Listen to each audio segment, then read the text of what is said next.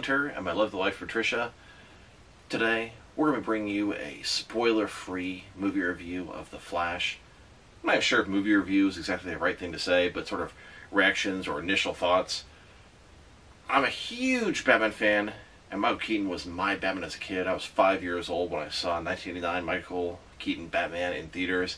Of course, I saw Batman Returns in theaters as well, and that was the Batman that turned live-action Batman from, you know, the corny Adam West, which, you know, much love, much respect, but it totally turned it from that to kind of what it is today, which is a dark, serious franchise.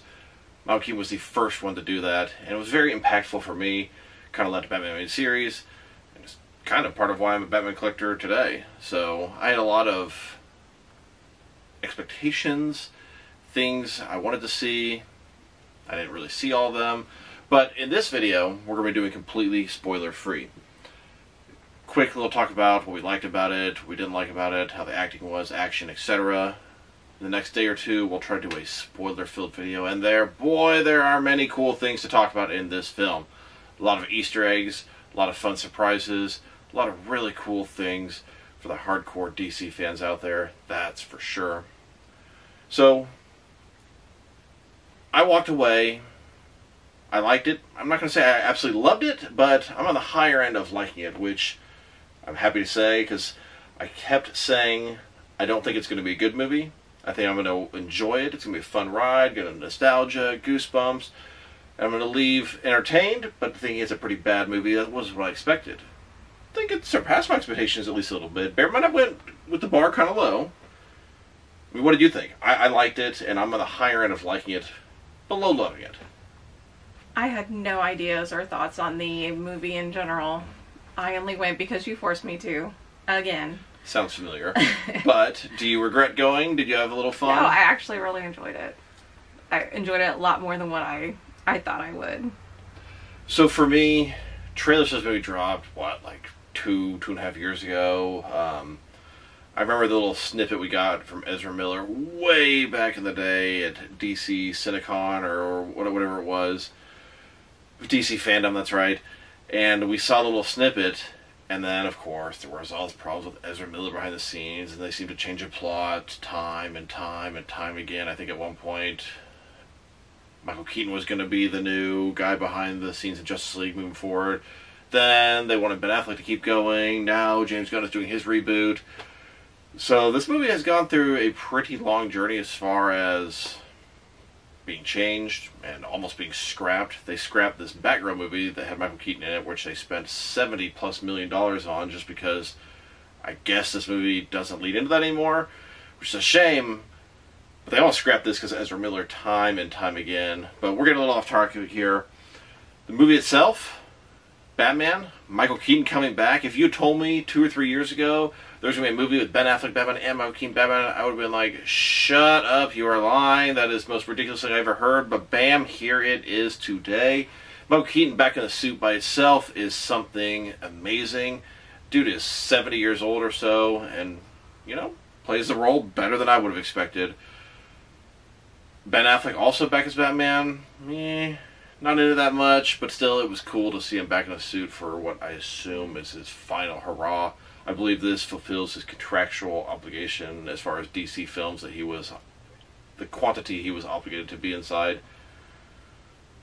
Since this is a spoiler-free review, can't really discuss the plot, although one of my biggest complaints is the trailer did give the majority of the film away. I watched trailer 1, trailer 2, trailer 3 over and over again. And of course he had to make us watch it constantly, but so I didn't make you watch it at quarter speed like I did myself and analyze certain parts. But as the movie is progressing, I kind of thought to myself, oh, this hasn't happened yet. Oh, this hasn't happened yet. This also happened. And most of what we saw kind of led to the end, which is a little disappointing. But there was a ton of stuff that I wasn't aware of. Nice Easter eggs and surprises. If you're a hardcore DC fan over DC films over the many, I don't know, many years, you'll enjoy a lot of the little Easter eggs and references out there. So I want to talk about a few things. The action, the acting, the CGI, and the overall plot. And then we'll conclude with, would we recommend you to go see this movie? So, for the longest time, I had expectations of wanting to see Ben Affleck and Michael Keaton interacting, but honestly, that didn't really make a lot of sense, because Barry Allen is the only one that can cross between the two different multiverses, so how could they interact? You know, I get it. I guess in my head, we had Spider-Man No Way Home recently with all three versions of Spider-Man. I was kind of hoping for Batman No Way Home with a bunch of different Batmans working together. It's not exactly what you get in this movie, but back on topic. So, the action. What did you think about the action? Michael Keaton is 70 years old. Some of the things they had him doing there was a little bit far-fetched, preposterous, and yeah. pure... It wasn't actually him doing yeah, pure CGI. Pretty much any time he was in action, it was fake. And you kind of expect that nowadays. Sometimes it's even hard to tell, like, what little reality they use in the film to make all this other stuff happen. But then at the same time, I mean, he had been doing it for so long anyway in being Batman. So it's like him being older and, you know, retired or whatever, he still has the moves, the automatic response. Yeah, there's some stuff that they didn't really tell me is how long has he been retired. That I guess it doesn't really matter that much, but the longer he'd be retired, the less likely he'd be to just put the suit back on and, you know, get nuts again. But when he's out there, he did some amazing things that even the Ben Affleck Batman would have trouble doing. I mean, jumping up in the air, grabbing people, throwing them down, grappling them, throwing 10 batarangs at once. I mean, amazing, awesome stuff. But a little much for... It's a 70-year-old actor, but I believe he's supposed to be playing a 60-year-old Batman, as weird as that is, because it's 2023 right now, and this movie takes place in 2013, so I'm assuming it's a 70-year-old Michael Keaton supposed to be playing a 60-year-old Bruce Wayne in this universe, which is kind of interesting. I liked the fact that he used his style of moves versus the different Batman. Definitely signature things that screamed Michael Keaton. I love seeing Batarang, the cave, the car, all the familiar things. Very, very cool. Now, what about the other characters in there? I kind of enjoyed the Flashes running around, doing different things with the Speed Force. Some of it was dumb, some of it was good. The actual fighting the Kryptonians, I thought it was pretty cool for the most part. Supergirl, I mean, once again, the action, it was cool, but it was just a big CGI fest, you know, just punching, jumping, blah, blah, blah, like, it didn't have me super invested. It all just happened so fast. I don't want to get too much into the plot, but the movie is not short. It's 2 hours and 20 minutes, 2 hours, 25 minutes, something like that. And honestly, it flew by for me. At one point, I thought to myself, oh, I bet the movie's about halfway over, and then I looked at my phone just for curiosity, and it was like 20 minutes before the end. I was like, oh, wow. Almost everything's already happened at this point. Okay, I thought there was like still quite a bit of movie left. So it did not drag. The pacing probably goes a little too fast. I would love to see an extended version, as I sure hope we get one. Not a Zack Snyder's Justice League type of extended version, although, my God, I would eat that up.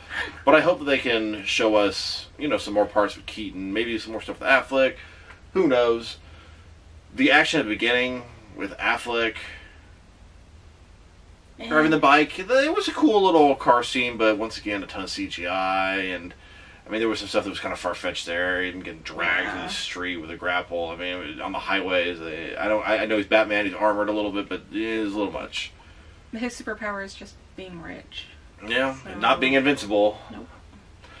So, overall, action, fair, maybe a little better than fair, but a lot of it was CGI heavy. It's really all you could see was... That's most movies nowadays. Yeah, no, I get it. And the CGI wasn't horrible, but noticeable, yes. Not as bad as Zack Snyder's Justice League. Some of the stuff was really, really noticeable, but they had a much smaller budget. Just a lot of CGI. A lot of CGI, let's just say that. And very obvious. It wasn't like, oh, wow, I can't believe Michael Keaton could do that. No, it was like, oh, Michael Keaton did not do that. So I wanted to talk a little bit about the humor in the film. We already covered action and the CGI, which was good. Definitely not great. And there were some parts where it was felt maybe unfinished. But no, this is finished. Finished product. I don't hate the CGI by any means. But anyway, humor. So the movie has a lot of humor, and tell you the truth, a nice chunk of it actually hit pretty good. I heard her laughing 2 or 3 different times throughout the film, and I found myself kind of chuckling, and I'd say probably 75% of the humor actually worked and hit pretty well for me. Barry Allen and the younger Barry Allen. The younger Barry Allen is extremely obnoxious, but not accidentally. They wanted to be that way, and it works. So, I mean, some of that was maybe a little bit too much as far as, like, the humor is. Like, yeah, but when you delve into the psychological part of it, you understand. But that goes into the spoilers, so. Yeah, but it makes perfect sense why he's obnoxious. Honestly, the Barry Allen in Justice League came off as kind of obnoxious at first. He was so surprised by everything and impressed. You know, I have no friends, and oh, that's so cool. Oh, that's your signal. You know, the stuff like that. He was. That's you. Yeah, he was like a little kid, and this one was kind of the same way. Yeah. Although a little bit further on that side, which makes sense because he's, I don't know, 10 years younger, roughly. I think he's supposed to be 9 years younger in university. I think the movie is supposed to take place in 2022 originally. Then they go back to 2013. I believe that is accurate. Numbers, and I'm just like, but honestly, it doesn't even really matter. Roughly, he's 10 years younger, so it's a younger version of him. And he's always been socially awkward in these films, but he's obnoxious, and it works for most of them. So, like, some of the jokes really worked. They were talking about, in this other universe, how in the movie Back to the Future, Marty McFly was not played by Michael J. Fox, but somebody else, and they kept saying that, but I kind of enjoyed some of that humor, and like his roommates and stuff. It was kind of funny. No, but I mean, that's not a spoiler at all. No, it was, but it was a lot of the humor worked, and there's a part where he's like, the suit, it's so tight, it hurts, and this is the younger Barry Allen trying the suit on, and he's like, you know where it hurts, Barry? It hurts in my dick. He's like, oh, I don't need to hear that. Stop saying that. And it's like, okay, like, it actually was kind of funny. I know that sounds very juvenile, but it came off, and there's numerous parts where the humor, it worked, and I'm actually picky about humor as far as, I don't laugh at movies very often. I didn't find myself like laughing out loud, but a lot of times I'm just like, stupid, not funny, tried too hard. Some of it was stupid, and some of it they did try too hard, but a lot of it actually worked. So I'm going to give the humor aspect probably like an 8 out of 10, actually. Yeah. If we're going to rate every section of the action, maybe like a 7, 6.5 out of 10. I mean, it wasn't bad. The CGI, probably like a 5. It's better than The Thing Below, okay? Well, I mean, watching a rock on our driveway versus a movie is better than The Thing Below. If you guys want to see a bad movie, check that movie out. But I would say rate the action probably like a 6.5 out of 10. CGI probably a 5, and that's probably about right. I mean, some of it was really good. Pretty good. Some of it was actually really, okay. Maybe I'm being a little too harsh on the CGI, but some of it was very noticeable. But that, I mean, when you have lightning blasts and laser eyes, of course it's like, oh, obviously it's CGI. But it was not. You couldn't notice. You couldn't tell that it was this Barry and this Barry, the two different actors at two different times trying to interact. That was amazing. But that's technology that seemed like they were doing fine on like 20 years ago. Parent Trap? Well, like with whoever that chick is, I don't like I'm just that. Saying, it wasn't. They've mastered being able to have two different people like in the screen at the same time without looking bad. Not completely fully mastered, and I feel like this one did very well. Like you couldn't tell anything was superimposed or cut on top of something. The two Barry Allens together looked flawless and nothing a hint of any fake, which is pretty well done. Yep. Supergirl just literally hovering there in her suit looked faker than that. Oh yeah. Action. Upper, medium, 6.57. CGI, maybe a 6, you convinced me. It's not bad. It's just, we're well aware when they're CGI, which doesn't necessarily mean it's always bad, but there was a lot of, like, very obviously video game looking parts and stuff. The humor, I personally say 8 out of 10. I mean, how would you rate the action? I say 6.5-ish. I mean, I don't really care maybe for the 7. action much. Well, that's, like, some of the best parts. I enjoy the scenarios, like, Zod and whatever the other chick's name is, bringing them back. So, which I love. They brought General Zod, same actor. Fiora, I assume the same actress. Yeah, but she was like puffier and older. That giant Kryptonian guy who was in Man of Steel. I don't remember his name. He's probably the same one from the older films. I just can't think of my name off the top of my head. But I love that they had those characters back with a bunch of other Kryptonians as well. It's kind of like, oh, what if General Zod and his army came and there was no Clark Kent or Kal-El to stop them? I think actually is pretty cool premise. And then we have the...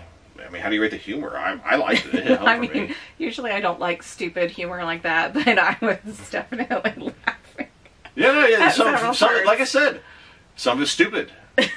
But it worked. It And like, worked, I yeah. found, you know what, that's amusing. I liked it. And I'm kind of dry when it comes to my movies. Like, a lot of humor usually doesn't work for me. Most of it worked here. So now I wanted to talk about the acting. Personally, I thought Barry Allen, Ezra Miller, and I know so many people hate Ezra Miller and won't even watch this movie because they don't want to support him, blah, blah, blah, blah. I don't look at it that way. I'm not a huge fan of Ezra Miller. I didn't hate him in Justice League. He was good. He was pretty good in this, too. I like Warner Brothers. I like DC. I like Batman. I like The Flash. This is why I'm seeing this movie, to support those things, not specifically Ezra Miller.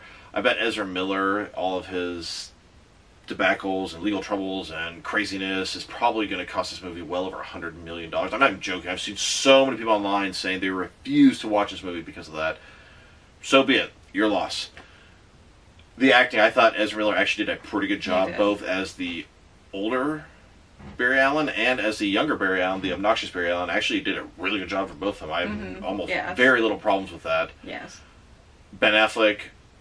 I mean, something was off about Ben Affleck for me. When he was actually Batman, I thought a couple times, like, is that even Ben Affleck in that, or is that the stuntman? I mean, I think it was Ben Affleck, but his voice didn't sound right. He didn't quite look right. He also seemed a lot thinner than I remembered him. Yes, he was a big, giant, like older. Yeah. I mean, yeah, this is...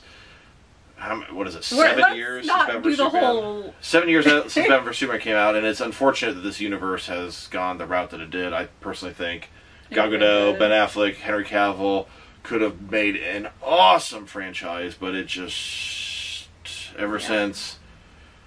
I mean, I hate to say it, Man of Steel was a good starting point. Batman vs Superman, big division on the fans. Then Justice League, mostly negative. It's a shame that Zack Snyder didn't even finish his, 5-film plan for the beginning. Whatever, it is what it is. This universe is over now. We're going to start over, reboot yet again. I don't know, Ben Affleck, he wasn't in that much, but I thought it was just a little off for some reason to me. Michael Keaton. Of course, that's what everyone wants to know about. That's the reason I saw the movie. It wasn't for Ezra Miller, it was for Michael Keaton. Michael motherfucking Keaton. It's a big deal to have him back in the suit for me. Never would have believed it. He walked away from the franchise when Tim Burton left, way back in 93 or whatever, when Batman Forever was being developed. Michael Keaton was good. This guy he's born to play Batman. Like, at least that's what I think about him when I think of Batman, even though it's not accurate to the comics, but it's like, he's Batman. He is Batman. When he says, I'm Batman, because he is Batman. Though there were a couple of lines he delivered, it was just like, Like when he's like, you want to get nuts? Let's get nuts. And it just, in the old one, he was just screaming and breaking stuff, and it just didn't have the intensity. I don't know, it just felt a little flat. He's like 80 years old he's now. 80, 70. But I had no problem with Michael Keaton's acting. In the suit, honestly, it looked good. He had no problem. Like, put that suit on, it's like it's been 10 years instead of 30 or however many years it's been. No problem with Michael Keaton's acting. Supergirl? Her acting was flat, mediocre. Yeah. She didn't, and I get it's not the actress's fault, but Man of Steel took a whole movie to sort of develop Superman and show him and develop his powers and learning. Yes, they didn't have the time to develop her, and I wasn't fully sure how long we don't want to talk about the plot exactly, but I wasn't impressed with her. I wasn't mortified or horrified by her, but she was just sort of there. Like, I feel like almost anybody could have filled that role and it would have been fine. Yeah. Not what I picture when I picture Supergirl. Typically, she's a young, white, blonde girl. And this is like a Hispanic, dark-haired, short-haired girl. Just not... I don't think I've ever actually seen Supergirl portrayed this way. She always has the straight, long, blonde hair, your typical blue-eyed American white girl. Just saying. So, but I didn't mind that. But the actress didn't really do much for me, her portrayal. No. I mean, those are all the main characters. I don't know. Ezra Miller did good. Yeah. Michael Keaton did good. Ben Affleck, something felt a little off to me. Not that we had a lot of time to judge him. And then, whatever her name is, the Supergirl actress, just kind of flat. Yeah. Wasn't horrible, Just I mean, Zod was his... pretty similar, but yes, he wasn't in it that much either. No, and he didn't look that different. I liked it, but but the voice. He played Zod at the same tone and mood or whatever exactly did before. Yes. I can't really judge Favor's acting. I mean, she was just Yeah, she didn't speak at all. I don't know if she might have made a couple of grunting noises or something. Yeah, but I don't think she said one word. She was super hot in the other movie, but this one she's definitely older and you only see her through her mask thing and too. Through that mask you can. I get it, but I'm saying you don't really get that good of a look at her like you did in the other films. So I mean, acting for me, as a whole, I'm probably gonna give it a 7 out of 10. Ezra Miller, probably gonna give him I just feel like 8's maybe too good of a score, but him and Keaton probably both a 7.5. They both did just fine as far as I was concerned. Yeah. Supergirl, 5.5, 6. I feel like almost anybody could have been there, and it would have been exactly the same movie. She didn't add anything special or memorable exactly to it. Not really, no. And now let's talk about the plot. Now, how do you talk about the plot without talking about the plot? I don't know, so let's just not talk about the plot, but I'll tell you my opinion. There were some cool surprises in it, but the trailer gave me too much. If I had not seen the trailers and watched the movie, oh my god, I would have been blown away by some of the Easter eggs and the references and the visuals. I would have had goosebumps, be like, oh my god, that's so cool, oh my god, that's so cool. But I already saw a lot of the cool nostalgic goosebumpy moments in the trailers, and I get it. They're wanting to get you in there, and they worked. They got me front and center, ready to go. But the plot was kind of predictable. I'm not saying I didn't know how it was going to end, but nothing surprised me really for the most part. I mean, no, that is a lie. There were some really cool things that surprised me, but they were more so Easter eggy stuff than the actual plot of the film. The actual plot of the film, I mean, there were some stuff that I didn't know was going to happen from the beginning through almost to the end. So, but did I like the plot? Did I think? So I went into this thinking, this is not going to be a good movie. It's going to be fun and have some cool action scenes and have Keaton back in the suit. I'm going to love all that. But I expected it to be a bad movie. It was better than I expected, but I set the bar low as far as, this is no Oscar winner, for sure. This is no Dark Knight or Joaquin Phoenix Joker. And I feel like it's not as good as Batman vs. Superman, but that one has a lot of people mixed on it. The tone, the seriousness, it's different. It's darker. It's a Zack Snyder movie. This is made by somebody else. I don't even know the director's name off the top of my head. I have to look that up. Some weird name. But it's not as dark, a little more lighthearted. Kind of have a Marvel-ish feel to it at times, the humor and that sort of stuff. Yeah. So the plot of the film, I was cool with the plot. I thought it was a unique premise for the film. I liked that they went back to the events of Man of Steel. That's where this DC Cinematic Universe began, and kind of where it's ending. Although I have some confusion, we still have Aquaman 2 coming, and then the reboot. I don't fully know, and it seems like they're trying to bring some of the old stuff into the new reboot. It's all very confusing. Time will hopefully shed some light on that. But I like the fact that they went back, revisited a lot of stuff we already saw, kind of put their own little twist on it, their own little spin on it. The plot, the time paradox, all that sort of stuff. I actually think they did a pretty decent job with that, and it had some emotion behind it too. Yes, they did. I like that they had that connection between Barry Allen and Bruce Wayne. Their parents both killed at a young age, impacted their lives significantly. I don't know. The plot, once again, I kind of want to give it a 7 out of 10.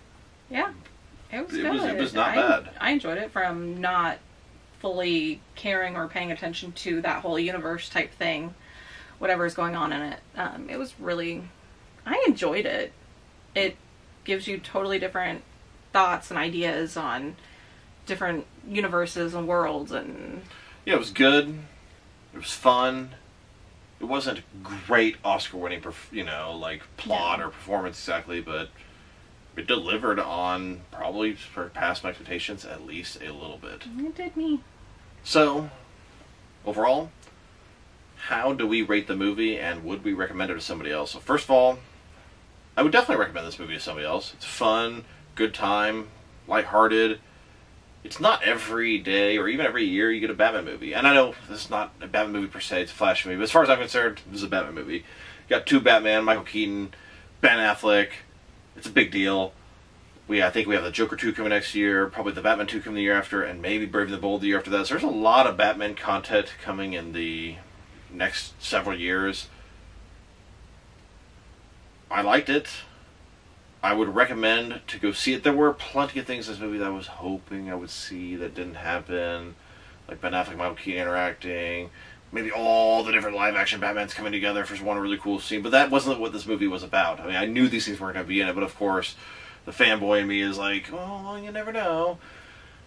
So, I would highly recommend, if you have any interest in this movie, whether you like Ezra Miller or you don't, go see it. Yeah, you can probably download it illegally, but it's going to be some crappy quality version for now. Now, that's not going to stop you. No. I mean, I'll be checking. Well, then never mind. As far as the rating of the movie, now I've thought about this. Sometimes when you first see a movie, you really like it, and you're kind of having fun. You're kind of riding this high from seeing the movie and seeing, Michael Keaton back in the suit. So I'm going to give it a 7 out of 10. As a whole, like, I just feel like I could give a movie an 8 out of 10. It's a really good score. It's a really good movie. Like Dark Knight, probably like a 9 out of 10, or maybe like a 9.5, that sort of area. This, I'd say, is not worthy of an 8 out of 10, at least in my head.